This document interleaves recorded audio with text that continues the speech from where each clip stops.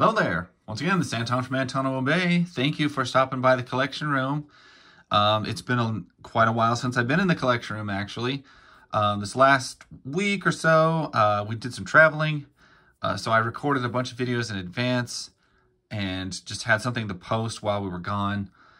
We did some traveling back to Nebraska, which I don't normally go to.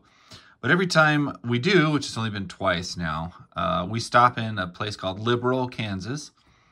That has the Wizard of Oz Museum, of all things. But they also have an Ollie's, and that's why we stop there, because we love Ollie's. And because we travel with a dog, we take turns going into Ollie's. But I just love seeing what they have. It's the only Ollie's I've ever been to, and they don't have them very often. If you're not familiar with Ollie's, it's like a retail outfit that sells like factory seconds, but mostly it sells overstocked items or stuff on clearance. And I was shocked by the sheer quantity of DC Comics trade paperbacks there. There was a ton. Like a week back, I put up a short that was just like one shelf. There was like 2 or 3 shelves clear full of DC Comics trade paperbacks, which is kind of telling me that these were not that popular. Or I would have thought they would have been popular, but they did not sell very well. The fact that these were just piled, I mean, they were all over in there, tells me these were not as hot a commodity as maybe they had hoped that they would be. And I don't know, I've kind of read through some of them, and I see why they were in Ollie's. These are comics that would have come out in 2013, 2014. What I would consider modern comics. I know that's almost 10 years old now, but to me, that's still new books. Like, new comics end at 2021. 2001. Anything after that is new, and I basically don't collect it or read it because I don't think it's any good. However, I do love me some Harley Quinn, so I thought I'd grab these, and I did kind of read through a lot of these while I was traveling, and I know why they're on clearance. And this book was $3.99 for the first trade paperback of Harley. The original price would have been $17. They were not getting that out of it. And I'm not gonna like bash on all the modern writing and bullshit that they do, but just something about it, it doesn't appeal to me. Like I'm a crudgety old man apparently, and this modern era stuff just doesn't really float me. And, you know, some of the art is good. Some of the story is good. I prefer, I don't know, this new 52 Harley is not probably my favorite take on Harley anyway. But, I mean, some of this art is great. You got the old, what's his face? You can see his mustache under the thing. So, I mean, I get a kick out of some of it. Don't get me wrong. And Roller Derby Harley is one of my favorite Harley Quinn action figures, like, ever. But I don't know, it's just, it's more violent and calloused, and I don't know, some aspect of it doesn't reach me like older comics, and I'm not into it. Like I said, some of the art on the covers is still great, but a lot of it I'm just not into. But it is kind of silly. I mean, this is a popular character, or so I'm told, and it's a beautifully done trade paperback. So why is it $3.99? And why is there, you know, 400 of them at Ollie's? So here's volume 2, another one. This is DC Universe Rebirth. I'm assuming it's just more of the same series. This was also $3.99. I just snagged them because they were real cheap, and I thought, you know, it'll give me something to read and flip through while we're riding. It was like a 16-hour drive. It was a long drive. But yeah, just not really wild about them. The art is good. Just this stuff with the modern storytelling just doesn't click with me. And I hate how they tried to make Harley be basically like the girl Deadpool, is my take on it. Here's another one. It was $3.99. Harley with Power Girl. I actually have her figure of this. It's not that I hate the character. I'm just not wild about these books. But apparently I'm not alone in that opinion, because otherwise there wouldn't be hundreds of them at Ollie's, which just blows my mind. Because these things were not cheap originally. I'm not sure. This is Power Outage Volume 2. So this is Power Outage Volume 1. Oh no, that's Hot Time in the City. I don't know. I thought I had a pretty good run of these, but I might be wrong. It looked like a lot of them tied together, which I appreciated, but I think there was only a couple of gaps in the whole series. Like, I love this action figure. This is a beautiful Harley Quinn figure. The Space Harley. I mean, that was one of my favorites. I actually bought mine from Shartimus Prime. Got him to sign the box and everything. Gave me a business card from Russ. So, yeah, I've always loved that Harley. What's up, you guys? Shartimus. Yeah, don't need to do it in my impression. Anyway, you see a lot's going on in here. Very colorful. I remember this head. Like, they made the figure, one of the figures with this head. You could attach that giant sad head on. Which, you know, I never knew where that came from until I flipped through this and realized that's where it came from. I also have a soft spot for Power Girl. I've always thought she was pretty cool. Just a variant version of Cara Jarrell. So, this was just another weird one. This is a hardback. They had a couple hardbacks. This, sadly, was also $3.99 for Harley and Ivy Meet Betty and Veronica. And I was like, wow, $3.99? This thing's like amazing concept. Amazing concept. In reality, not as cool. I think they actually end up switching their bodies and not actually like meeting. I didn't really flip through this one much because it was a little... Oh, by this point I was starting to get car sick from reading in the car, but... And I kind of burnt out on the other ones.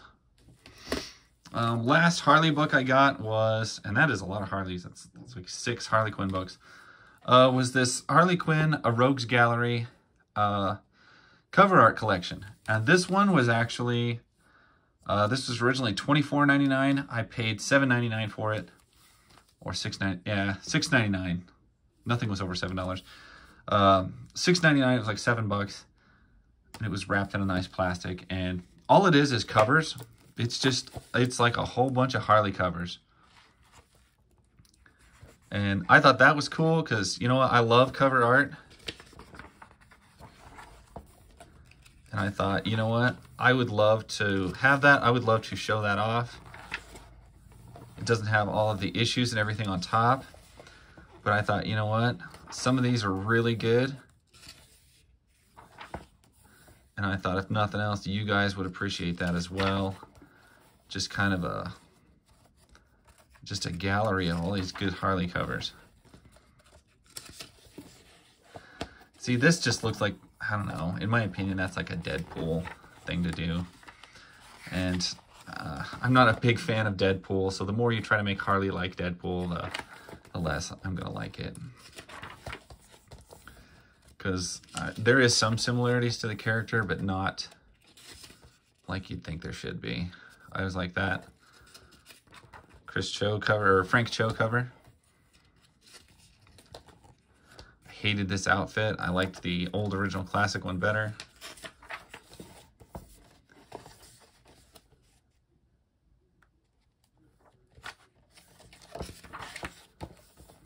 Yeah. So if you're big into Harley, this would be, of all of them, this was probably my favorite purchase of the Harley Quinn stuff.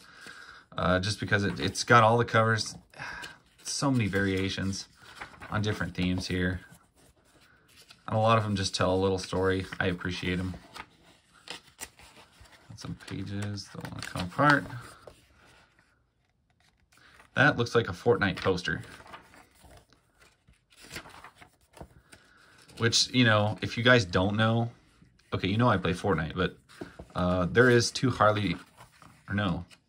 there's 2 different Harley Quinn skins in Fortnite. I own both of them, and then there's like 2 variations for each skin, so there's a lot of Harley Quinn in Fortnite if you want it to be. I always liked this Wizard of Oz looking cover.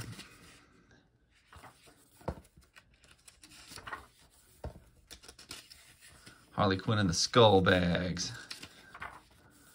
Did not like Suicide Squad. Watched it, tried to like it, wanted to like it. Absolutely couldn't frickin' stand that. I did not like that film. I was just like, what a load. So of course, the first film we ever put Harley Quinn in, or, yeah, was it Suicide Squad? Yeah. It wasn't good. I didn't like it. I didn't even try to bother to watch Birds of Prey.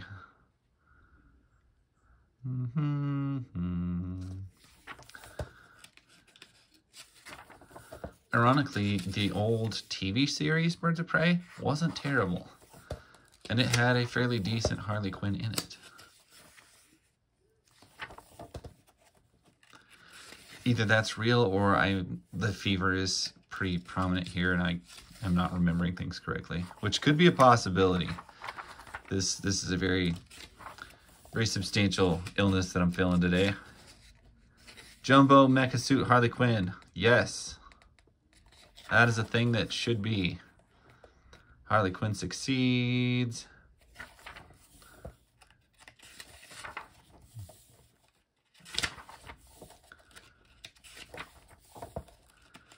Yes. Am I going to go through every page of this book? Yes. Because there's just too many cool covers in it, and it's like every page I turn is like a fresh issue I'm looking at. And it's good. Some of these are just good. There's my Space Harley that I love so much. See, I originally had the first series of Harley Quinn that DC put out. I had that, and it was quite good. Enjoyed it a lot. The New 52 stuff and the Rebirth stuff. Basically anything since then.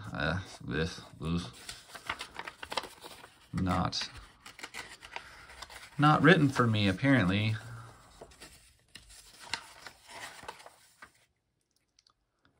That's a good sharp looking cover.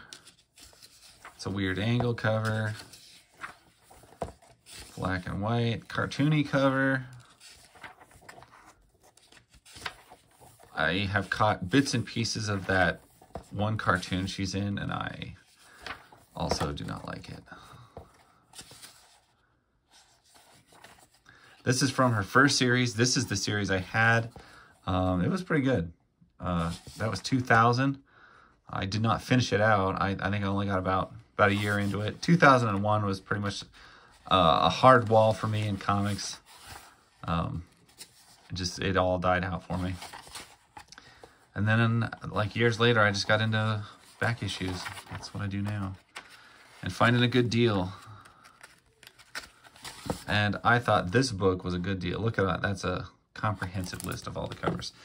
So anyway, this, I definitely recommend this. 170 classic covers, 25 years of Harley Quinn. I thought that was very nice. And it is oversized. So it is bigger, like, than... Like, that's a comic book size right there. I'm sorry, that's just out of view. It sticks out that much taller. So, if you got a limited shelf, you might want to be careful with that one. The only other thing I bought was, I spent a little bit more money on this one. The Silver Age Supergirl Volume 1. They had a few of these. They had a whole bunch of Doom Patrol. Like I don't know, like 150, 200 Doom Patrol. Silver Age Doom Patrols. And I was like... no thanks. I don't think I want that at all. But I do love me some Supergirl. This is all Silver Age stuff. Pretty basic panels, cool art, bright colors, but also very simplistic and very dense. Like I didn't even crack into this one. This one will take, probably this will take like years to read for me. I'm not going to be able to read it all at once. I'll have to do small bites and do occasional story here. Golden Age and Silver Age stuff, though I love the format, is a little bit boring and a little bit odd for me to really, it's a chore for me to burn through. I'm a Copper Age guy to 80s and 90s, modern, but like this brand new stuff, it's just not me. I know my era, I know what my tastes are, and I try to generally stay right there. Even though I love the art and the appearance, you know, the format, the story, everything. I do find the reading is a little bit one-dimensional. I mean, it's not like super in-depth, a lot of it. And so that is my take on some older comics. Some of it, like the horror stuff, can be extremely deep, but not a lot of the superhero stuff seemed as interesting to me in Golden and Silver Age. That's just me. Feel a little bit bad saying that because I greatly honor these eras. They're just not my era. They were before me. And so my tastes are going to require what came after. However, I also know where my age stops. And that would be with the modern era. So anyway, I'm going to leave her up right there. That's pretty much what I got. I think total I spent like $35 at Ollie's. Plus I bought an action figure, so I probably spent like $27 on this stuff, which I didn't think was bad at all for the sheer amount of hardbacks that I got. Hardbacks and thick trade paperbacks. So anyway, that is my take. That is my story. Thanks for listening to my gravelly voice and everything. Hope you like the haul. If you ever get to an Ollie's, man, go to an Ollie's. They're awesome. I wish I had one closer by, but I don't, so I gotta wait whenever we do our traveling. Thank you so much for watching. I will catch you guys later. Bye.